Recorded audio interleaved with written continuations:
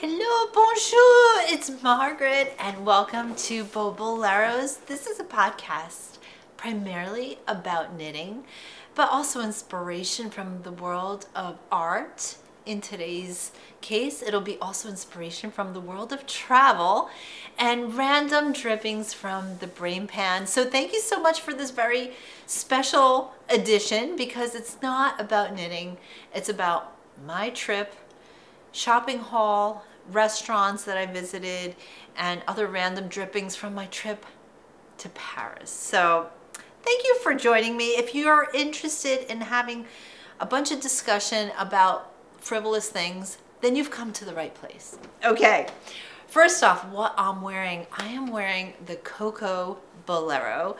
I just thought I'd wear it because Coco Chanel was the inspiration when I designed this piece, and so it's just a really cute kind of Chanel inspired jacket, inspired by like the tweed and the texture. It's very easy to knit and straightforward and on a super bulky, so it really has a nice like bulk to it that stands up well in the construction of it, and you could wear it definitely on its own, especially in this weather, which is transitional now. So anyway, onwards to the goodies about Paris. Okay, so my husband usually goes for a conference in the spring to Paris, and like I always joke, I am coming with you, even if I have to like fit into the suitcase. There is no way that I'm missing this. So he very graciously agreed that it would be a good idea that I come. Good idea is actually maybe not the right word. Yeah, good idea. But in any case, he acquiesced. So once I found out that I was going to be going on a trip to Paris, I decided to do a little research about, you know, I should have researched more things to see, but I'm embarrassed to admit I started to research like handbags. That's what I started to research. I'll be honest. And so I found a bunch of information on YouTube. There's such a world of, if you're interested in handbag shopping. And I was interested in this new trend. I don't know if it's a trend, but it's just something that is there called quiet luxury French brands. Now, when it comes to purses, I like a good purse, but I don't like, I personally don't want to be screaming a label, but I like it to be well made, leather, made in Italy or Portugal or Spain or, you know, somewhere like that. And yeah, but I want it to be good at the same time. But, you know, I saw a purse, like the last purse I really liked, it was a purse by Ferragamo, and I thought that's really a chic purse. It's the Hug Bag by Ferragamo, and it just like caught my eye. And then I saw the price tag and I just couldn't justify the price tag. And aside from that, it doesn't close, and that drives me crazy when a bag doesn't close, when it doesn't have a zipper or it doesn't have like a good clasp. I'm like, you know, after living in New York City for over 14 years of my life, I'm so used to like keeping things closed and, you know, always looking behind your bag, you know, like that's just my mentality all the time. And so I'm thinking, if you travel and you're in busy places and you have this expensive handbag and you have things inside of it, like people could just like reach in. It's almost like trick or treat basket. It's like trick or treat, yeah, take what you want. So I was like, okay. So my mind was geared towards this, investigating this idea of what is quiet luxury brand in Paris.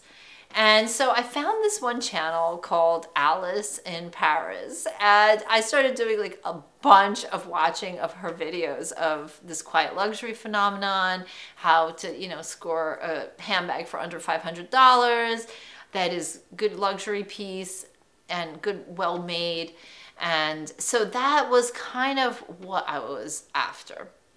So before the trip, I thought I really don't have a bag to wear on the trip where I could fit things in, like my knitting and book and stuff like that. So I noticed from my research that there was one brand called dyer, and that they shipped to the US. And I know I was going there, but at the same time, I needed a bag to travel with. Does that sound so ridiculous? Even I can't even believe I'm talking about this stuff. But in any case, I saw this bag and I said, that's so cool. It'll be perfect to travel in. And it arrived and it was great, but it wasn't what I thought. Like, I didn't think I'd have so many options with it, because it turned out, as much as I love green, I didn't expect it to be green. And so my idea of traveling with this as my main bag during my trip, it just backfired.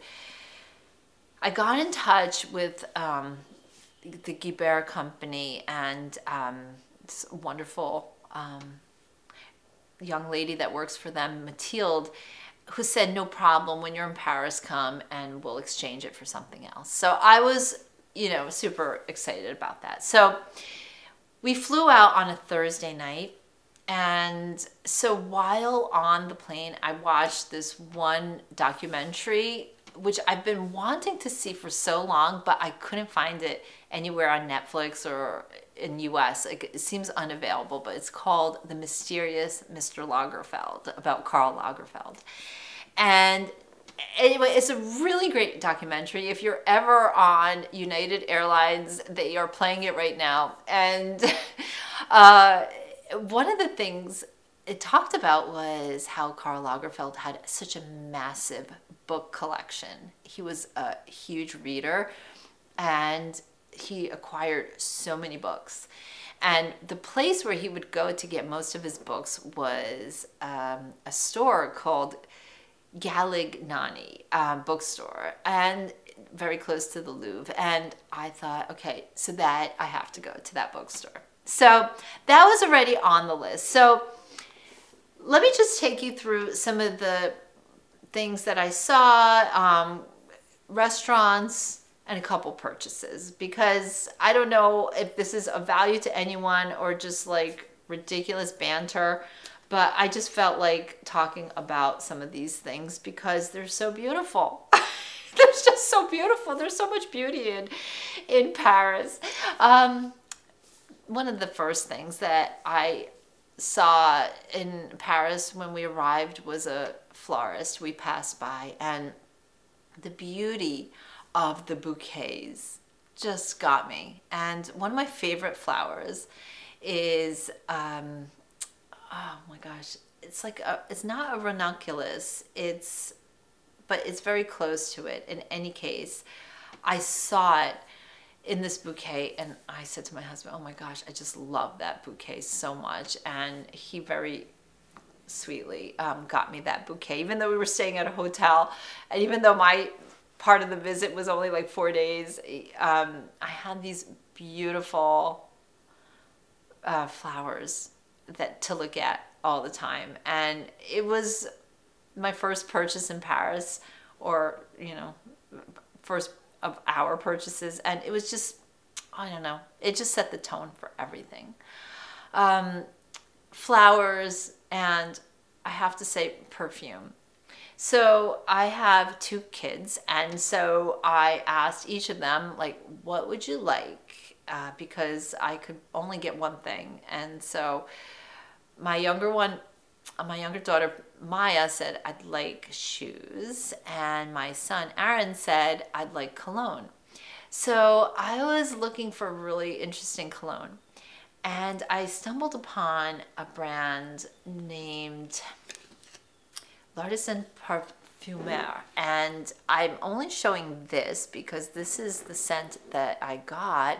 They have unisex kind of scents, and this one was just so interesting. It was a combination of sandalwood and some citrus notes, and just the absolute, it was so beautifully packaged, and the artwork, oh my gosh, like everything about it just kind of caught my attention, and it was such a incredible smell. I wish you could smell it. And this is like the sample they gave me, and I'm already almost out of it because I keep dousing myself in it. But they have so many wonderful fragrances. I don't know if it's possible to get this in the States, but it certainly is a very, very specialty brand in Paris.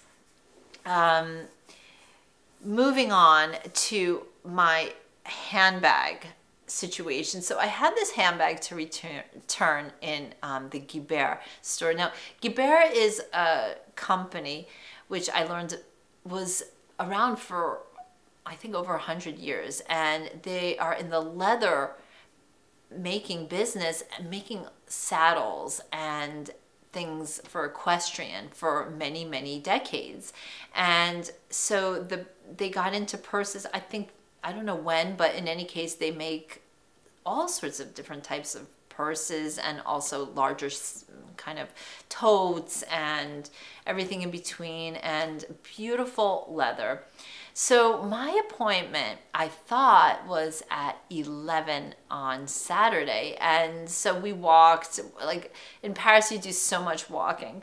So we walked the hour and a half to get to the store to make the exchange, only to find that I messed up the time. And our time was actually 11 a.m. US time, which meant 5 p.m. Paris time. So Mathilde from the store, because the store was closed on Saturday, except she was coming in to open the store for us and to do some things. So we were able to get an earlier appointment, and she couldn't have been more kind to allow us in, to take a look at other options. And so anyway, okay, here we go. Well, I decided on a different option because my first option was a pretty big, not tote, but like satchel kind of situation. But then I thought, wouldn't it be nice if I kind of had a crossbody situation for my everyday life? And crossbody bags are the thing in Paris. Everybody seems to be wearing crossbody bags. And so they had at Guibert one kind of brand called, well, one style called the Allure bag. And let me just show you this because it's just such a nice bag. First of all, these letters are designed by the same designer who was doing the artwork, the jewelry for Coco Chanel and others. So he's well known in the industry, and he was the designer for this letter. And I have to say, this is, I think, a gold plating, and it's so well made. And like this magnetic thing is like, if you can hear this, it is so tight and it's so grippy, and I love that. So I've already probably stacked more than I should in here, but the leather is just beautifully stitched around. It's a classic look here. It's got a little pocket for the phone and whatnot. And it fits a decent amount, but you're not going to overstuff it like I have here. And when I don't overstuff it, it's just like the perfect little accessory. It's got a long strap. You can adjust the height you want, and like this is what it looks like on. I just love this bag because it was, again, like in the $400 or so price point, which was, you know, certainly not the $3,000 price point of the Ferragamo that I was eyeing. And it just hits the buttons so well. And the leather is French calf skin, and I think it's put together in Italy, not Italy, but I think in Spain, but I'm not sure about that. Either Spain or Portugal or Italy, one of those. And anyway, I was debating between this color and another color. They had this incredible orange. Like, this is an orange that I saw on the website and I was not really interested in it. But when I saw it in real life, I was captivated because it's not a typical orange. On the internet, it read like a pumpkin-y orange, but when I saw it in real life, it was more like a salmon kind of terracotta. It had like an aged kind of like, it reminds you of the kind of oranges from like orange colors used in old frescoes in Italy or something like that. And I just was so taken aback by that color that my husband said, you know, you have a birthday coming up, so I'll get you the orange one too. I couldn't believe it. So here is the orange. And I mean, it's so good. It is such a good orange. I would dare say it's a neutral. Like, it's that good because it works with everything. The way, again, like just the whole construction, it's so minimal. I love a boxy kind of shape for a bag, and it's nicely lined inside. There's one pocket inside, and it's just, I mean, it's so great. I can't say enough about these bags. The only thing that's a little bit annoying is that I could never find where the clasp is, so I have to kind of fiddle with it. But other than that, it's just so great. So super happy with my final selections here. I was debating because there were some bags that I had researched and I was curious about, and I did go to look at them in real life because, again, online you just never really know what you're getting. So one of them was a bag by a designer named Atelier Auguste, and a kind of similar bag, I would say, in some ways to this with the square shape, but it had instead a closure which was a rectangle, gold. And so I liked it, but then my husband said to me, oh, that reminds me of like a camera bag. And once he said that, then that just like killed it for me. And so it was between that and then also another handbag maker named Pollen, a French brand, very popular these days. And I saw some of the bags, but nothing really appealed to me, and also the colors didn't really quite do it for me as much as the Guibert. So at the end, that was my choice, and I was just really I don't know, like I did so much research about this. I wish I was so good at researching other things as I am like purchases. Like, I really should use that skill for, I would say, more profound things. But in any case, it was so much fun to look and watch these videos and see what's possible and see what you like, and then, you know, go to these places. It just made it even more sweet. Okay, so on to shoes. Okay. Last year, on my last year's trip in Galeries Lafayette, which is a big department store in Paris, it's so great. I saw a pair of pumps by the brand Bobby's. Never heard of this brand before, Bobby's. It's a French brand, and also they make their shoes in Spain and Portugal, Italy. And the price point, again, was rather reasonable. And so I was taken, I really was smitten by these pumps. And I mentioned them to my mom when I got back from Paris, and for Mother's Day, we treated each other to the same pair of pumps. So she bought them for me and I bought them for her. And we had them shipped from Paris. Now, you could go on the Bobby site and they will ship to the US. And if memory serves me, I think the shipping was free. I don't know how that's possible, but I think somebody explained to me that, like, when you go to Paris and you're not a citizen, that you could get the tax back, the VAT tax back. And so when you purchase online, the VAT tax is kind of built into the price, and so that's why you could do the free shipping for them. That's how it works. In any case, another thing that I needed for the trip was a comfortable pair of walking shoes. And last year I had sneakers on, and I don't know what has happened to my foot, but I need elevation at this point in my life. I need a platform. And so I was like, I want to get a nice pair of French shoes, but I need them before I arrive. So what do? I go to the Bobby's site and I start looking around, and I find a platform booty. And I was like, oh, that'll be really good. Oh my gosh. So there's a whole story with this. So this is what I got. These platform booties. Now, like, when they came, my husband was somewhat horrified. He was like, oh my gosh, you look like the lead singer from the band Kiss. That's what he said.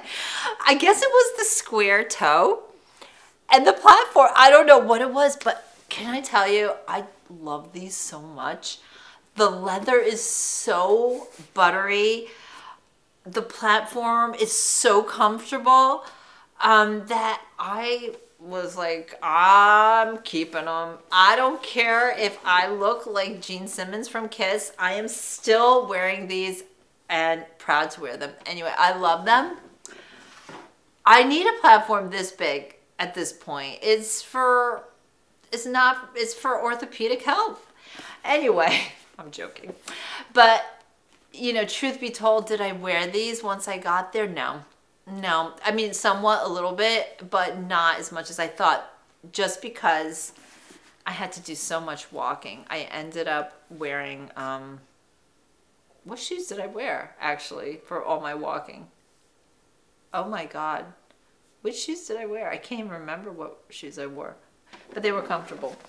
But they weren't as funky as these, but still, they did the job. Oh, it was my platform Uggs. I had platform Ugg sneakers, and they got the job done.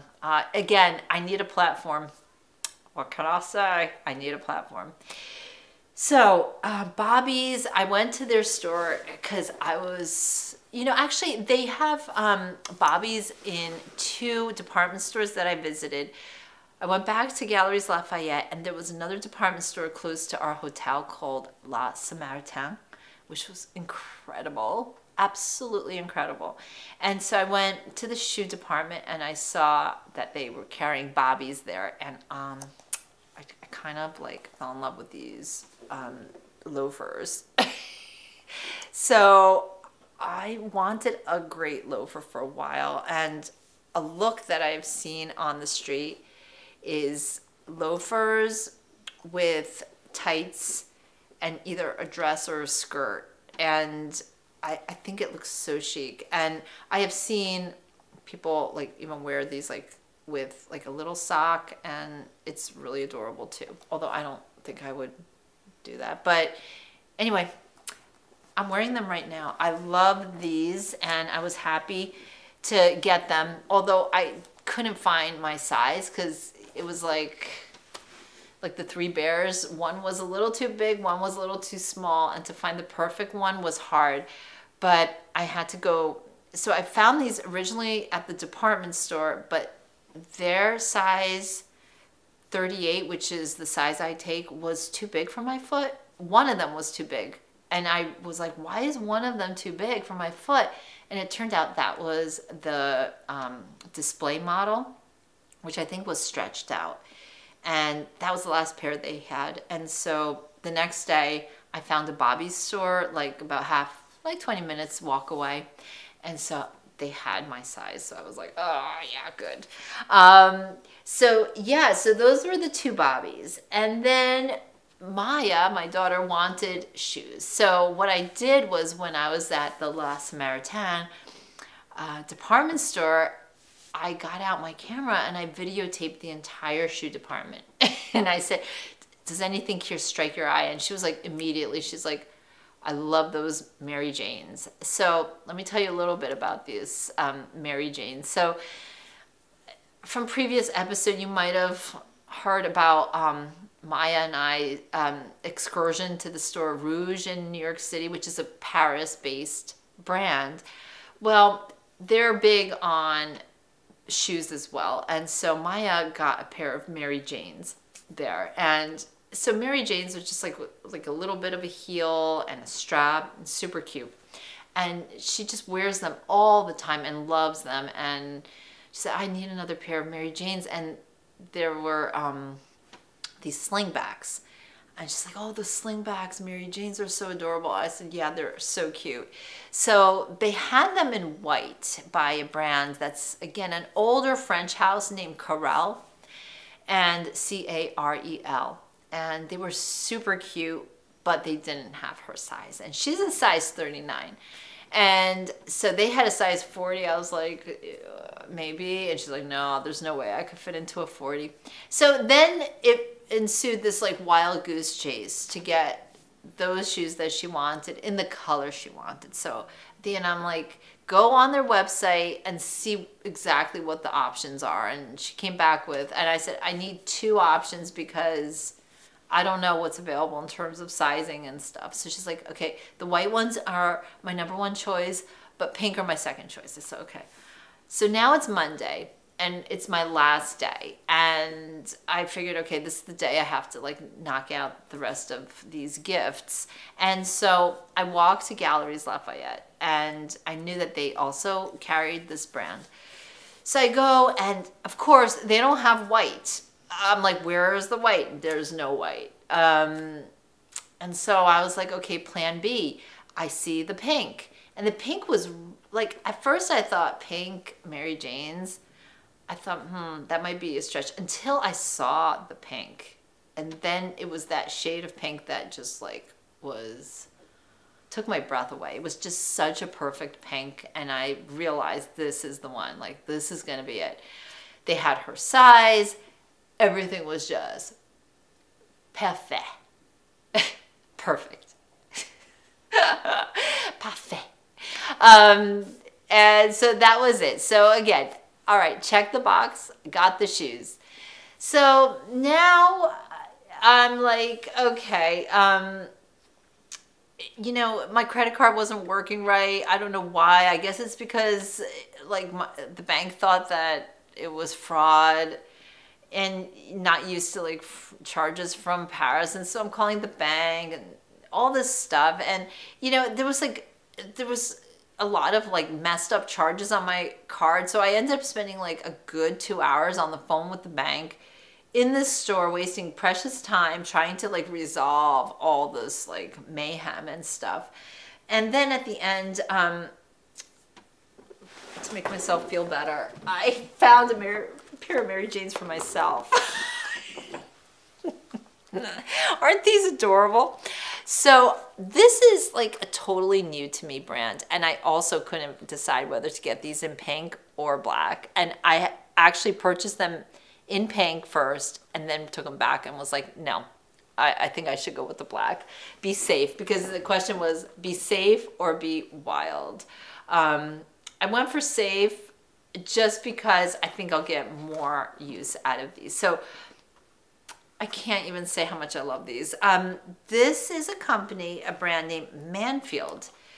I don't think you could get these in the US. And they're made in, let me see, in Italy.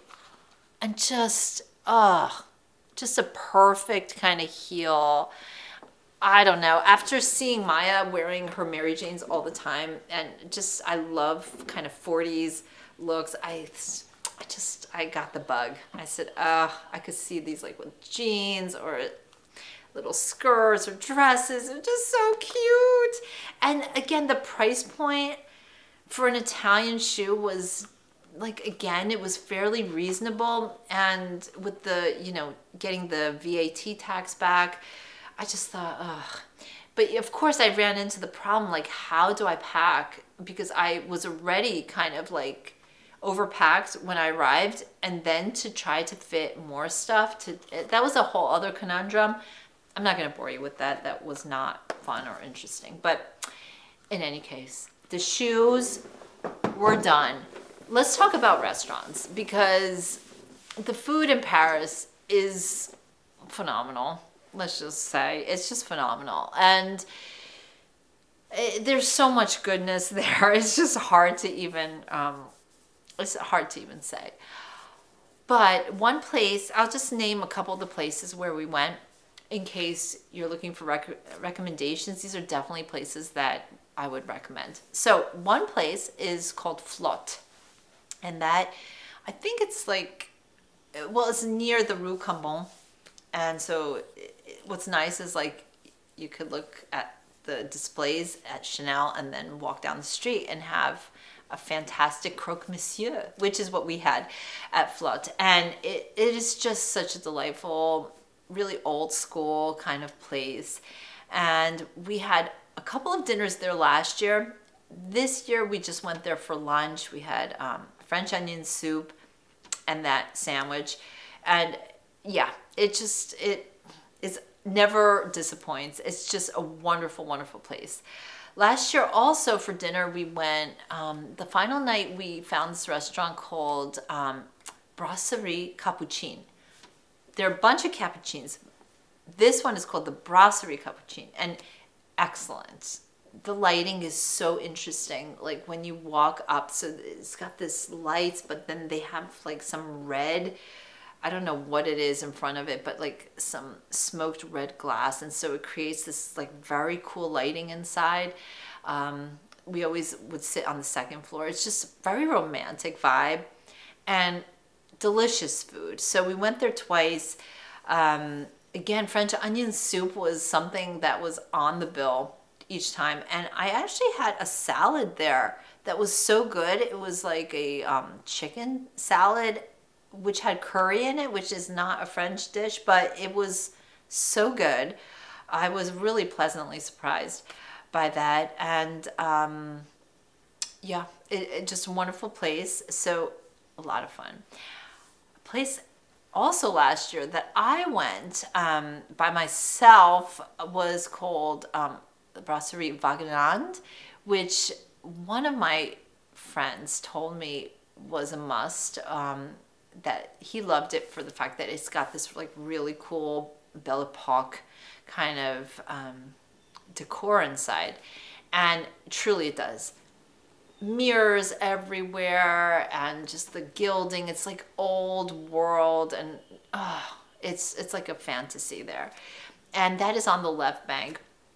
We ended up going there for dinner on the final night, and my husband loved it so much that after I left, he kept going back.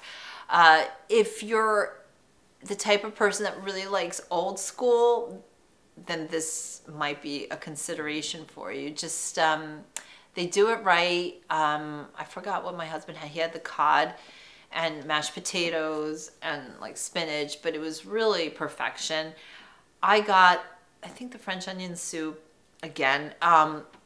It was almost like surveying, like, who has the best French onion soup. They came really close. They were really good. But at the end, I think I like the French onion soup even more at the Capucine restaurant. Anyway, but their profiteroles were an absolute like decadence in chocolate. It was unreal. So they poured this dark chocolate over these cream puffs, and it was like a river of chocolate that would never end. It was like extravagance at its height. It was incredible.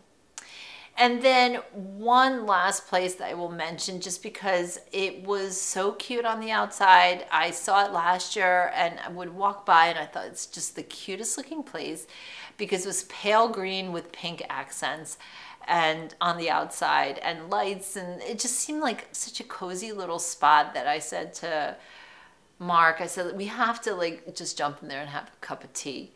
And it was Sunday night and we did, and I was so happy that we did that. Anyway, it's called Café Saint-Honoré, and lovely little spot, a lovely little nook, and I heard that they have great breakfast, and so that's like if there's a spot that I would say that would be a cute knitting spot, that would be it.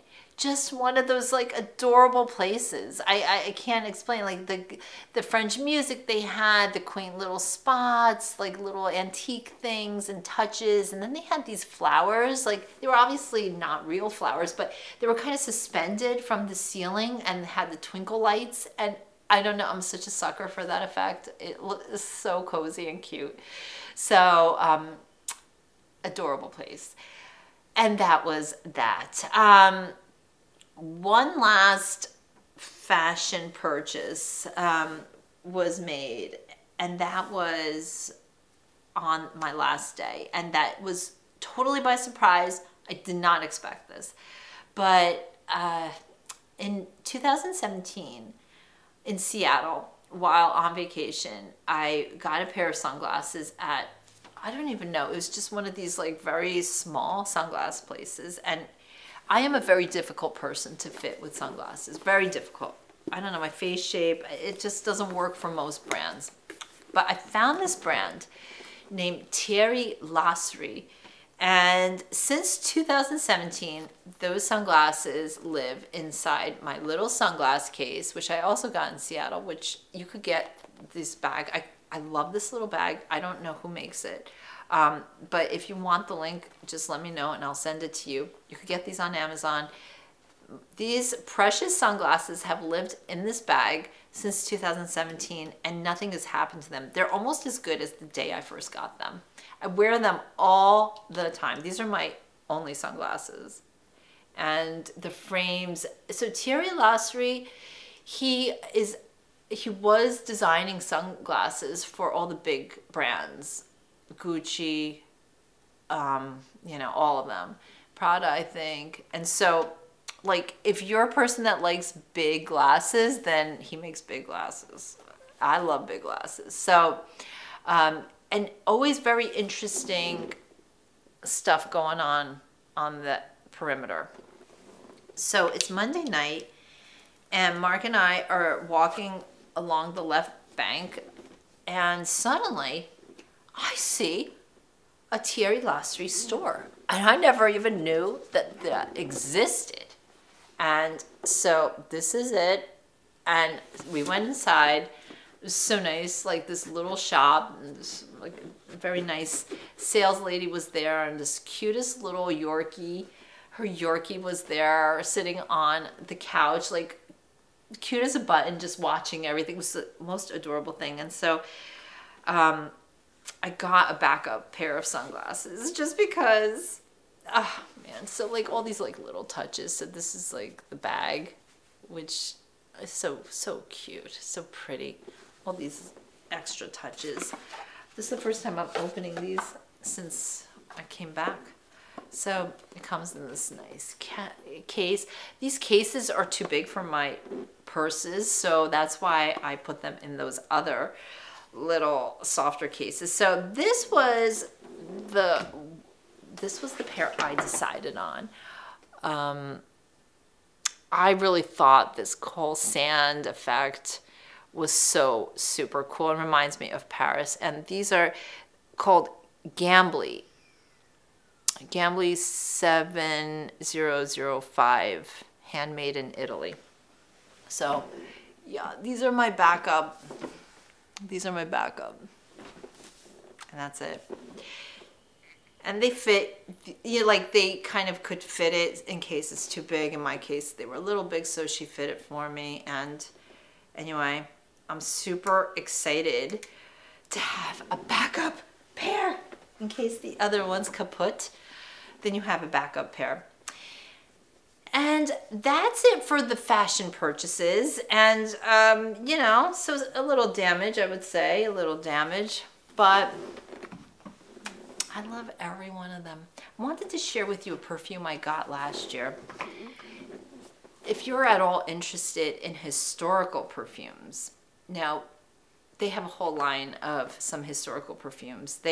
This is Astier de Vaillant, and so they have 3 historical perfumes.